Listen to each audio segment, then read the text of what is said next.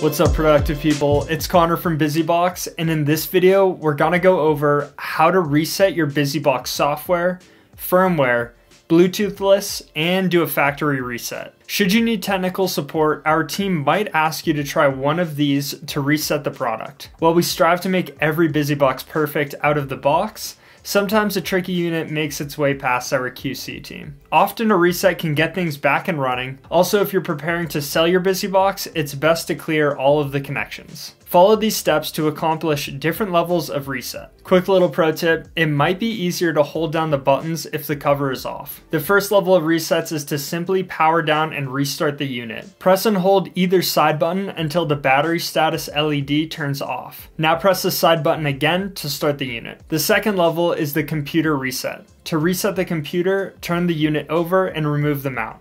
Through the right mount hole, you'll find a button labeled reset.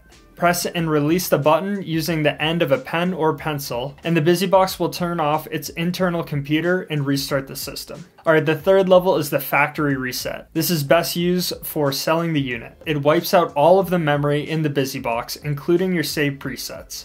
To accomplish this, flip the BusyBox over and remove the cover. On the right, find the reset button located inside of the right mount hole. Now press on the left button and hold it.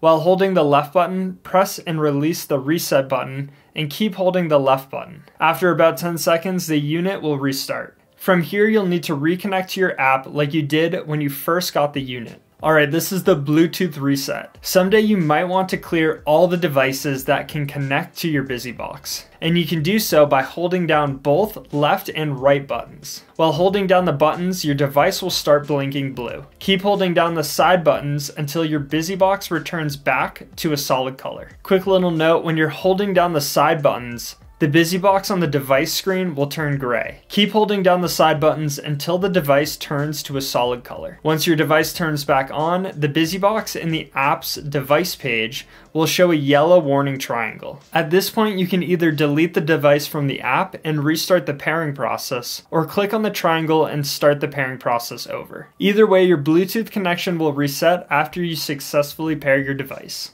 Please check out the entire series of YouTube videos we've created to help you troubleshoot any problems you may run into, to show you all the features of our products and apps, and we even offer pro tips for those looking to deep dive. To access all of our videos, click the link in the description below or navigate to our YouTube channel. Thanks for watching, and be sure to subscribe if you want to be alerted when we post new content, explain new features, and launch new products.